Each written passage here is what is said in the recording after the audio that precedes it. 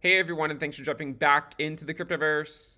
Today, we're going to be putting back on our on-chain analysis hat, and we're going to be discussing the Bitcoin adjusted dormancy. If you guys like the content, make sure you subscribe to the channel, give the video a thumbs up, and check out the sale on Into the Cryptoverse Premium at intothecryptoverse.com.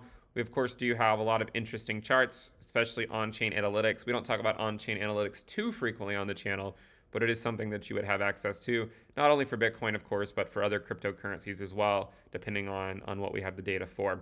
But I do want to talk a little bit here about adjusted dormancy. And if you're not familiar with what dormancy is, you can read the description here, but it's essentially defined by the destruction and volume. So coin days destroyed divided by the total number of coins transacted on a given day.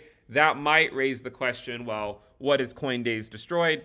I'm glad you asked. We can go click on that right now. So coin days destroyed is the sum of all native units transferred that day multiplied by the amount of days since those native units were last transferred. So, I mean, to just give a brief example, if, when 5 Bitcoin have been held in a wallet for 20 days, then 100 days, 100 coin days are created because you have 5 Bitcoin for 20 days. So 5 times 20 gives you 100 coin days. And so that way you can start to understand what does it mean when coin days are destroyed. If those coins are spent, then you would have 100 coin days destroyed. So going back over to adjusted dormancy, you now know what this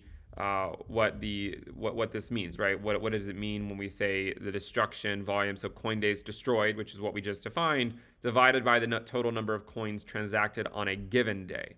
Okay, so it's basically the average number of days destroyed per coin transacted at a given day. What's interesting is you can see pretty clearly a lot of spikes in this metric. You'll notice that a lot of these spikes occur during big events, right? So, these spikes were clustered around the peak, but you also get spikes near the bottom as well, right? So spikes around the peak, spikes around the bottom. There was even a spike around the 2019 peak, okay? And we also got some spikes here just before this capitulation occurred, right? So you'll often find spikes near, tops and bottoms. You can see that there was a spike here as well in July of 2021, just before we had another move higher into what was the secondary distribution phase. Another spike on that initial sell-off before we had sort of a 3-month rally, January, February, and March of early 2022. We also had a spike in this metric back in late 2022, and we also just recently had another spike in it. So history shows us that the spikes do not immediately always have to occur at a change in direction, right? Like in 2019, the spike occurred after this local high, okay? In 2017, this first spike occurred just before the final rally. The secondary spike occurred just after the final rally. However, when it does spike, it does historically signal some type of shift coming, likely within the next few weeks, is what it historically shows. And sometimes it actually gets it pretty good. I mean, this spike here was basically right when the trend shifted in the summer of 2021. This spike here was right when the trend shifted in January 2022 after the sell-off from November and December. This shift here occurred right at this low here, and then we just had another one. So let's zoom in on where this one occurred. If you zoom into it, you'll see that it actually occurred on March 30th, so just a few weeks ago. Again, showing you that it doesn't necessarily have to immediately come before a change in momentum. But another way to look at this is to apply, say, like a moving average to it. Right? Like here's a 14-day SMA. It might clean it up just a little bit.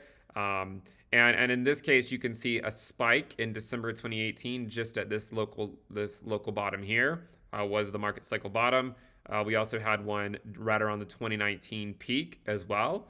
And then we had one right around the top just before the crash into sort of the March 2020 low. We also had a spike here at 42K in January of 2021. This was sort of the blow off rally, and then we had sort of this distribution phase higher. And then we had this one here in July 2021. This one here was at this low in November, and then it just spiked up again. So I thought this was an interesting metric to look at.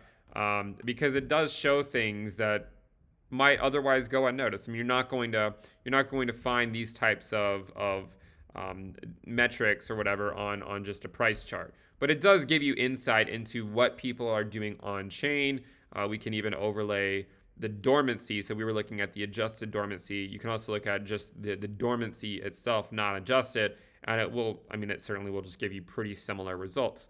But I do like to go into some of the on-chain data occasionally, just so we have an idea of what's actually going on chain. And you can go to Coindays Destroyed as well and see somewhat similar trends, right? You'll see spikes in it near trend reversals, okay? And if you sort of go through, and I mean, this spike here was just before a parabolic rally, so perhaps not just before a trend reversal. But a lot of times you will find these spikes near trend reversals.